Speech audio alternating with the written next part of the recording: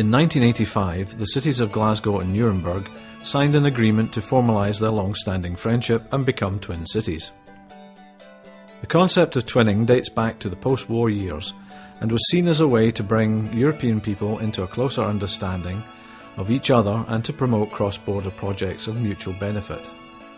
The signing between Glasgow and Nuremberg confirmed a friendship which dates back to the 1950s, and the establishment of a cultural institution in Bavaria to promote contacts with Scotland.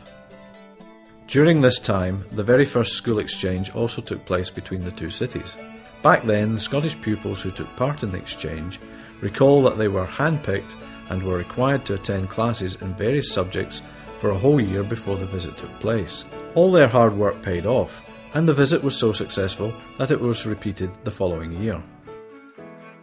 By the mid-70s, the former Strathclyde region had established several school exchange programmes, while the Nuremberg Youth Welfare Office started youth exchange visits in cooperation with the Scottish Education Department. Over the years, the programme of activities between Glasgow and Nuremberg has expanded to include as large a cross-section of our citizens as possible, and to cover the full range of their interests, from social, educational and artistic endeavours through to commercial links and trade.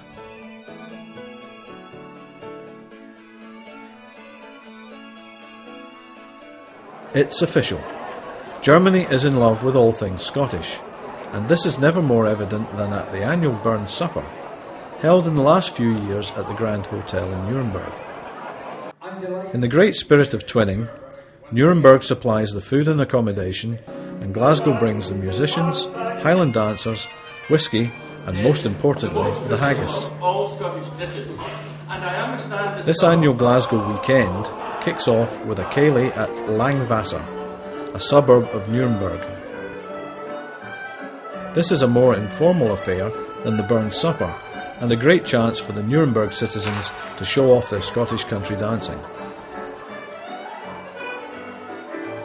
The Burn Supper is one of the highlights of Nuremberg's social season, with world-class Highland dancers, the ever-faithful Colbums Ceilidh Band, and seasoned Burns performers. This showcases Scotland's heritage and traditions. Crossing Illusion was Glasgow's contribution to Blaunacht, an arts event which takes place in Nuremberg every year in May. Glasgow artist Nicola Atkinson and Glasgow lighting designer Nick Smith created a participatory performance sound and lighting installation which examined the experience of travel and asked the question, has freedom of travel been lost? Around 120,000 people experienced this wonderful art and light installation, music and performances in Nuremberg's famous Rathaus or City Hall and surrounding courtyards.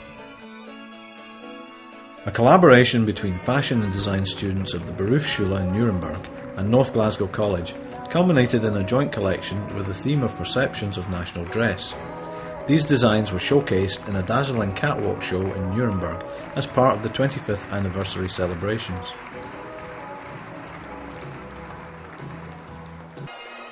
A pipe band from Nuremberg were the lucky recipients of some first-class tuition from pipe major Ian MacDonald, who held a piping workshop in Nuremberg in June. The outcome of this great tuition is that the Nuremberg band have now been invited along with Ian's pipe band to a traditional music festival in Strakonica in the Czech Republic.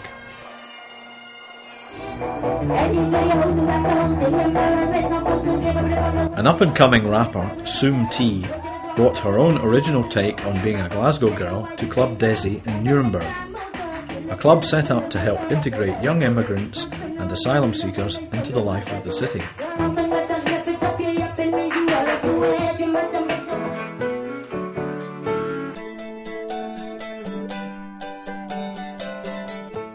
A collaboration between a youth club in Nuremberg and young dancers from Y Dance, a dance and fitness programme which operates in Glasgow schools, led to a joint project between the two organisations.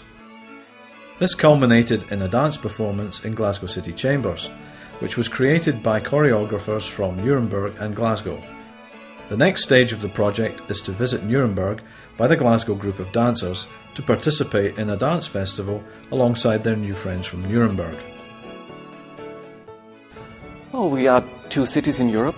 We are looking forward. We have comparable history as old industry cities. Normally it would be wonderful and fine if each group of citizens would benefit from a twinning, but first of all I think it's good for young people. But I think also artists, musicians, all who bring some culture of Nürnberg to Glasgow and vice versa.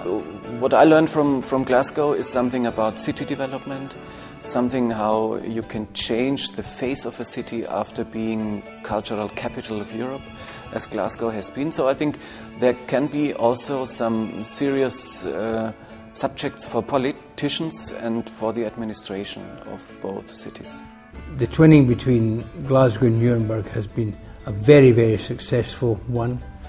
I'm sure it's one that will be sustained, and I'd be certain that 25 years from now we'll be celebrating the 50th anniversary of this twinning. And I'm able to say that, I think, because of the very real benefits that both cities and their citizens are gaining out of the twinning relationship that we have. Many friendships sustained, many communications developed between peoples of our cities. And as I look forward to the next 25 years, I'm quite sure that building on the solid base that we now have, we'll take this relationship forward and will prove to be one of the best twinnings which the city of Glasgow has with any other city in the world. Dear friends of Glasgow, to the next 25 years of twinning, we love you from Nürnberg.